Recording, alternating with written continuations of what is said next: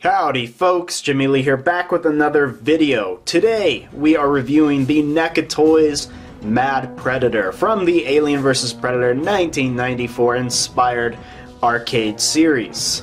If you haven't watched my previous reviews of this wave, I reviewed the Hunter and the Warrior Predators, which I will show in this video. Links can be found down in the description below. Since we are on the subject of reviews, thank you all for your comments on the Bad Blood vs.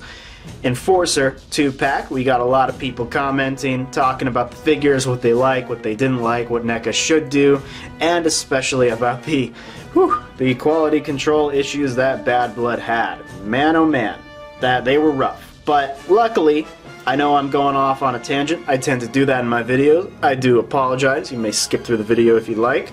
But I want to mention that this guy really doesn't have too many quality control issues. It's probably just mine. I got super lucky. If yours does have issues, which I'm sure it does, comment them down below because I'm curious what other people have to say about their copies of this figure. Anyway, before we get into the review, I just want to note that I did find this guy at a Target in a different city. It was, I think, Thursday. I was heading home from school in a different city, and I happened to be passing a Target, and I thought, what the hell, I'm hunting for this guy, let's go ahead and check. And he was the last one there. I think they had two other Hunter Predators. That was about it. But, yeah, this was the one I've been hunting for. I don't know why it took me so long to find him, but luckily he is here. And yeah, that's about it. I don't have anything else I want to say. So let's get into the review. Alrighty, so the box really isn't too special. If you've seen my other reviews, you pretty much know what to expect. You do have the Alien vs. Predator logo down there, some beautiful toy photography of the figure, which says Mad Predator below it, in a very, actually kind of arcadey font I just noticed. I tend to spend too much time on the boxes, but hey, I think NECA puts a lot of love into them, a lot of toy photography, so I go over it. Does come with a cool background if you want to display your figures with that. I'll show that in the next video when I do an overall impressions of the wave. Do have another beautiful shot of the Mad Predator right there. And the poster, if you will, of the 94 video game, and a lovely icon of the figure, which, again, I think it's nice that they do that. They don't have to. They clearly have people working on this figure that played the game, that grew up with Predators, so I want to show it off. And especially here at the back, it's super cool. Let me go ahead and zoom in on that. There he is battling a face hugger. Really nice looking. There's a biography of the game. You can pause and read that now if you'd like. And like a health bar and stuff. And of course, other figures in the wave. Whenever these guys come out, I will be reviewing them, but currently I have these three up here. So expect an overall impressions of that wave pretty soon this week. So yeah, I will be keeping this box. I know I spend too much time on them, but I think they're cool. So yeah, I'm keeping them. Let's take a look at the figure now. Okay, and here he is, looking really pretty. I'm going to give you guys a quick 360 here. I will tell you straight off the bat that this is definitely my favorite figure in the wave. Hunter and Warrior were pretty good. I really enjoyed their color schemes, but if I'm recalling correctly, I don't really have like a bright blue Predator like this one. I mean, he really stands out on the shelf. I kind of said the same thing about Hunter, but at least with Hunter, I had a few Predators that, you know, were pretty close in coloration to him. I mean, he's kind of like a mix of gray and a little bit of white, and yellow, obviously orange, but I have a bunch of Predators like that now that I looked.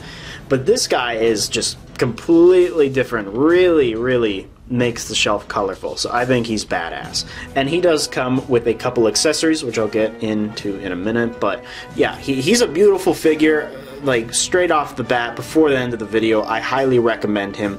He's just so cool looking. Anywho, he does come with two accessories, a face hugger right here, and a alien chest burster, as well as his plasma caster or shoulder cannon, excuse me, and the bone necklace, which I'll show here in a minute. Okay, so let's start with these little buggers right here. Let's start with the alien chest burster. There he is. Pretty much the same mold that we've gotten with other alien chest bursters in the past, only obviously this is kind of a different color. But yeah, I just noticed he has some paint scuffs right there. That's kind of annoying. He obviously is kind of like his tail's like a dark shade of green, and then you kind of get, I don't even know what color, beige in a way. I don't know how it's appearing on camera, but he does have, you know, the metal wire in the tail, so you can pose him accordingly. You know, wrap it around the his arm or his leg or whatever you want to do. But I think it's cool. And he actually has like sculpted teeth in there. I was surprised how detailed that was. I never really take a super close look at these, but I think they're pretty cool looking. So yeah. And we do get the facehugger, which is pretty awesome. We have gotten this mold, same with this one, in the past. Nothing too special, but obviously he is painted differently with a, you know, a little bit of brown, yellow, and beige in there. And it's kind of splattered about, and again the bendy tail, which is lovely. Always loved them bendy tails.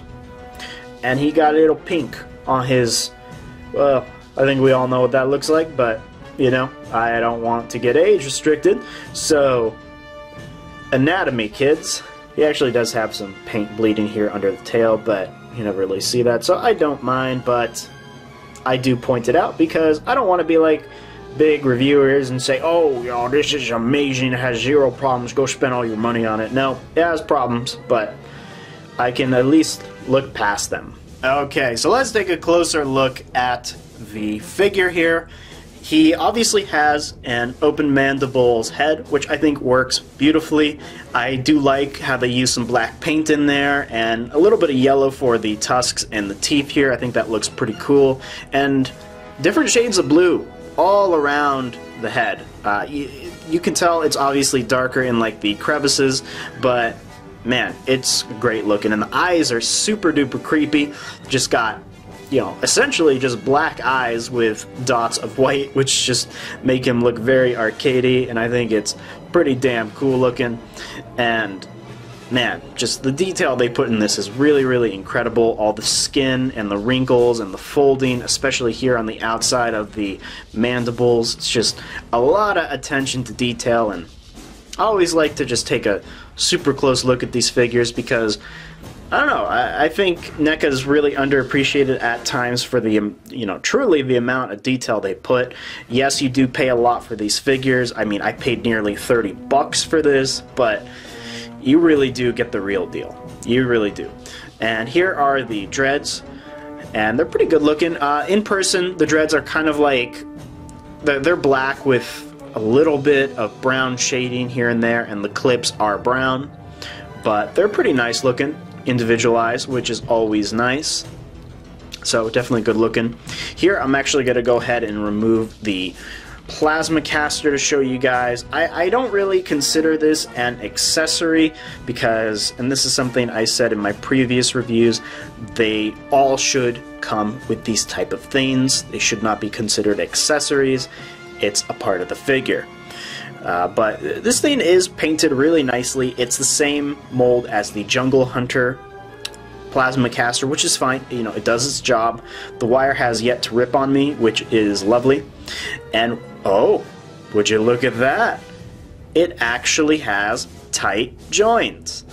If you are pretty fluent with NECA Predators, have been collecting them since really their release in 2010, you would know that these don't like to have tight joints. They really don't. So, yeah. But look, there's plenty of detail here. I do like the shading they use with different, you know, types of green and a little bit of, I don't even know what you can call that, like a beige, maybe. Very camo. I think, you know, it works great. It is kind of tough getting it on the Predator. I have learned it's super duper tight and you really have to work at it. There obviously is a port there and a peg here. Obviously a port there as well. And you really just got to work with it. It takes some fiddling. Okay, there we go. And even, you know, after spending like a good minute trying to put it on, it's not even on all the way. Not sure why. I guess it just wasn't molded correctly, but you can hardly tell, especially from a distance, and it's not going to fall off. It's on there pretty tight, but just, you know, be aware that some of them won't be able to go in all the way. So, yeah, I just want to make that mention. The mold is Jungle Hunter, just straightforward Ultimate Edition Jungle Hunter, which I really, really love. Something I mentioned in the Hunter and Warrior Predator reviews, I really dig the shading going on in between different muscle groups, especially here in the abs. It clearly defines the muscle groups and how much mass this Predator can take on. If you do watch Always Sunny, you get my references. But yeah, I really do like it. The netting is sculpted on. It is not painted, which I always do appreciate. Got the leather straps right here, which are a nice brown. And the bone necklace, which is pretty much a reuse of the Jungle Hunter. Do like all the paintwork here on the armor pieces. Got a brown with beige shading, make it look arcadey. You can't even call that shading, I mean that is paint, but yeah. And as you can tell, the wires are still attached, which always is nice. And you do have his wrist right here, which is very, very pretty. A lot of detail in there. And like most Predators these days, it can open. Stick your fingernail in there, and there you go. Not much paint going on in there, I will admit, but I can look past it. And it's just really nice looking. Here are the hands. Got them brass knuckles, if you will. And, you know, just looks really nice. Painted fingernails, white. Definitely works. Not all of them are painted completely. I'll get to that more when I, you know, show off the feet. But yeah, here's the other side with the white wrist blades. Just be careful; they tend to break on me if you mishandle them. But they work here. Lovely. Let me just find a way. Again, I really don't want to break this. There we go. And here's the back. You got his little skirt here, which is sculpted beautifully. Got a little pocket right here, or more like a satchel. But yeah, that's nice looking. You know, one thing I like about this mold is, you know, obviously the belt and the skirt, if you will, are attached really, really tightly to this guy, and you can actually see that, you know, how tight it is. I mean, the stomach and the muscles actually kind of pop out because it's pushing into his abdomen. I think that's just really, really cool and something I haven't mentioned before. But yeah, here's the rest. Again, very arcadey. Again, that blue shading. I do have some paint mishaps here, there, and, you know, obviously there. But it's not too big of a deal. I kind of expect it. And here are the knee pads and shin guards, which look nice. Here at the back, they're all scratched up and scuffed, which is nice, again, with that paint. But yeah, and the feet. And you got him shandals here, which look nice, and the peg holes. But yeah, I was trying to look. Is there? I thought there was a nail that wasn't even painted. I guess. I guess I'm thinking of a different Predator. But this guy's filled with detail. I mean, he is really, really, really, really nice looking, and they clearly worked hard on developing him. Yeah, he does have some paint issues, but honestly, I can look past it. He doesn't have any issues with the joints. Nothing's falling apart on me. And really, that's all I care about. I can deal with, you know, certain, you know, I guess you can call it bleeding out of the paint. I can deal with it. But I still wanted to, I guess, make note of it because some people do care about that. And I care about it, but again, if you've watched my other reviews, you know why I'm going easy on this guy. Okay, let's get into some articulation. I am going to go ahead and remove this shoulder cannon piece just because I want to show the full mobility of the head. But the head can go forward that much, or up rather. And it can go down that much. Can move side to side since it is on a peg, ball peg, and it can basically have full mobility, so that's always nice. This arm here, it's a tiny bit tight. You want to be careful, but it can go out that much. get it back in, and it can do the full 360, though I don't really recommend it. Got the upper bicep cut here, and a double jointed elbow. Marvel Legends females, take note please. You do have a forearm cut, which is always lovely. These, like I showed, can push out and retract.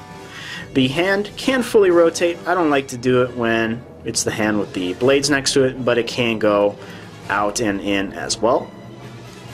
This side is very limited because of the shoulder piece, but it can technically go out, though I don't recommend it. And just to prove it, because I know people can care about this, it has a full mobility. Alright, now we do have the abs here, and like the newer Predators have, he does have two joints. One is up here. Actually do them both at the same time. You want to be careful, don't want to break it, but yeah. And can go forward that much, can go side to side, and basically do everything you need it to do. The legs here are on ball joints, so he can move forward that much, though the skirt does prevent a little movement. And back that much, and for some reason he can do the splits. So if you need him to do a split, there you go. He does have an upper thigh cut, a double jointed knee, which is awesome, and the feet can fully rotate as well as go out and in, and has ankle pivot. So he has a lot, and he needs it. Just trying to get him in a better pose here. And if I didn't show it off earlier, you know, this can go forward and back, and there's a ball joint on the actual plasma caster. So he is filled with articulation. Again, for people new to the line, be careful with this side of the figure because the wires tend to rip off. And here is the Mad Predator with his brothers, if you will. We got Hunter here, obviously Mad, and Warrior. You could tell that this wave was pretty strong. I mean, QC aside, they are really, really nice looking, and I really hope they make even more Predators from the game. And his little necklace is crooked, but expect an overall impressions of this wave. I just wanted to, I guess, give a sneak peek. And if you are curious, here he is next to a standard, 6-inch female. And if you want me to get really, really nerdy with it, let me remove Amanda Ripley here, as well as Hunter, who doesn't want to stand for shit. Had to cut right there because he did not want to stand. And he is about a little less than 8.5 inches. So yeah, there you go if anyone was super curious about it, which is probably no one, but I show it off anyway. Alrighty, we have reached the end of the video, people. Do I recommend this? Yeah, I do. I pretty much say that in every video. I just want people to know that your copy more than likely will have problems. I simply got lucky. I had a couple, paint blotches here and there. It really wasn't too bad, but the joints were fine, and I'm just really happy about that because, again, check out my reviews. It was a nightmare. As a figure, he's great. You pretty much know what to expect if you are already a Predator collector. He is basically, essentially, a carbon copy of Jungle Hunter, only completely different paint job. Regardless, I'm really happy to have him in my collection. I think he's a lot of fun, he stands out, and he comes with some, pretty good accessories, and again, he really stands out on the shelf. He's super cool to look at, and when he's with his arcade friends, it just makes a really, really cool display. Just wait for that, overall impressions video, and man, when those aliens come out with Dutch and Lynn, and with the backgrounds I'm going to use, it's going to be such a cool shelf. So definitely pick this up if you do find him. He's a great figure and just a lot of fun. And as always, people, go check out the Sanctuary group on Facebook. Got some badass collectors out there. All their links to their YouTube channels will be in the description provided. Definitely go check out my reviews of the rest of this wave, and stay tuned for more Alien Isolation and overall impressions video, and a little Hot Toys little discussion video that I've been planning the last few days. And with that said, people, I hope you did enjoy this video. If you did, I would really appreciate if you comment, I don't ask people to subscribe anymore. I think commenting is way more important, as I've noted before. So let me know what you think of this figure. Are you going to be picking it up? Are you going to be passing on it? Does yours have QC issues? Does it not? Let me know all that, and I reply to everyone because I just love interacting in this community. It's just a ton of fun. Okay, people, you guys have a good morning, evening, midday, whatever, and take care.